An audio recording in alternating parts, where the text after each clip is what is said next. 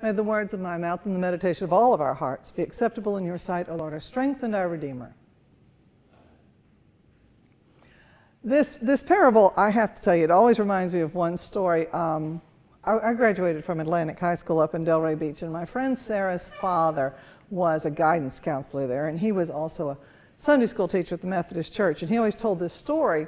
He was in the grocery store one day, and it was one of those days when the lines were long, so the line had split to get to the cashier, and there was a woman coming from the right and a woman coming from the left, and they were arguing as to who was next when the line merged.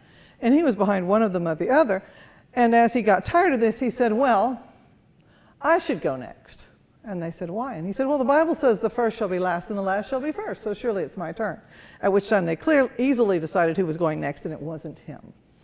But that idea that we have a place and that other people shouldn't be treated as well as we are if they are behind us in some way is just part of our culture. It's part of who we are. It's part of who we understand the world to be. And this parable that Jesus tells, all of Jesus' parables, by the way, are troublesome when you really look at them. But this one is troublesome and makes some people furious.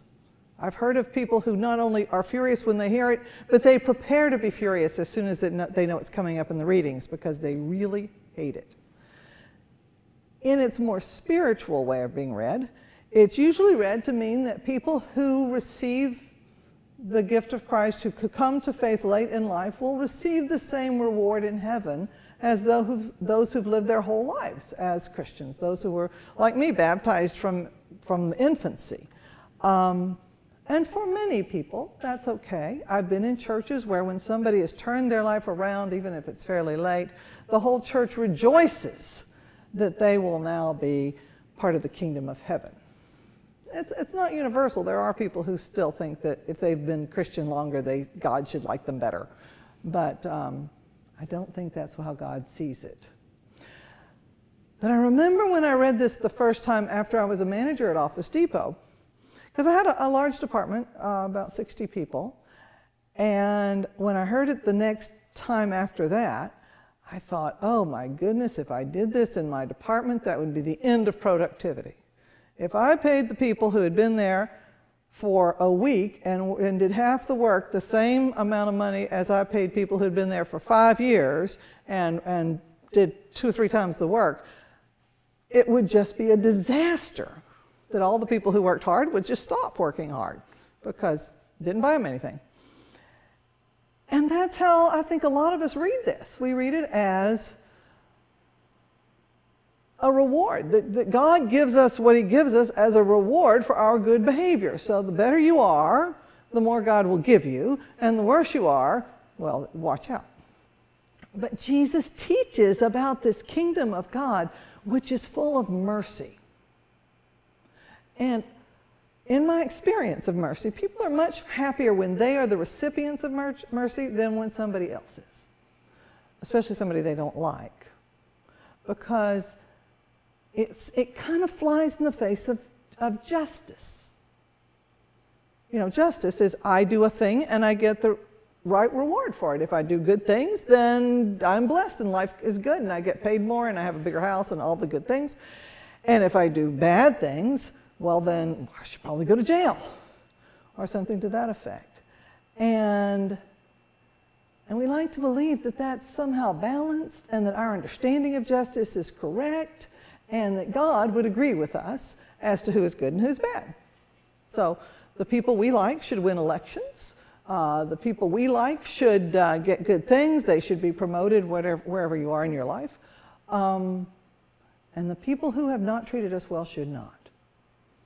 But in this story, there's another piece that we really need to look at. The workers who worked an hour had been wanting to work all day. They had been in the marketplace all day long trying to get work, trying to feed their families, trying to make sure that they had money for where they live, trying to make sure that they could exist, but no one had hired them because society isn't fair and it's not balanced. And I'm told that in ancient days that a daily wage was really what you needed to live today. There are places in the Bible where it says that everybody's paid at the end of every day because you need your money today. They don't have credit cards. You need your money today to pay for your bills today. If you're going to get food today, you have to pay the grocer now. And if you didn't get a full daily wage, you couldn't eat. You couldn't do all the things your family needed you to do. So the daily wage wasn't a whole lot of money. It was just what you needed to survive. And if only the people who worked all day got it, then you're saying some people are not going to be fed. Some people are not going to have a place to sleep. Some people are not going to get their cloak back that they've given in pledge for something, and they're going to be cold. Because things aren't balanced and fair. And for someone to be paid more than you might think that they deserve might only be enough to take care of their basic needs. One of the things that I think is clear is the church needs to be on the side of the people who only worked an hour and the people who got the daily wage, who hadn't earned it, but to whom God was merciful.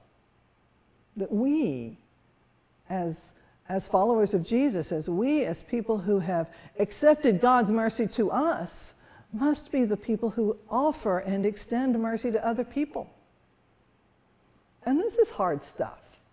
No, but it's not easy. It's from the time you're small, you start claiming that things aren't fair. I mean, if you've ever been around small children, fair is one of their favorite words. You know, this isn't fair. And they're right. They're right all the time. Whether we are in a system of justice, it won't be fair. Or in a system of mercy, it won't be fair. And God and Jesus are on the side of mercy.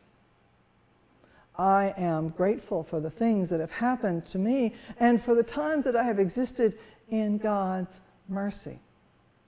I'll end with one little story that I thought was kind of funny. Somebody was talking about a woman who was having a really hard time, and she was just barely getting by, but by mercy.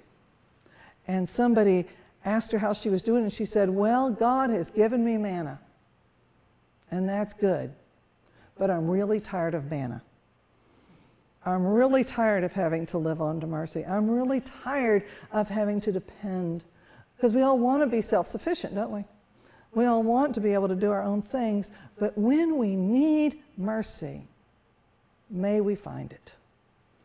When we need God's love and care and providence, may it be there for us, and may the church be an instrument of that, and may all of its members reflect that every day. Amen.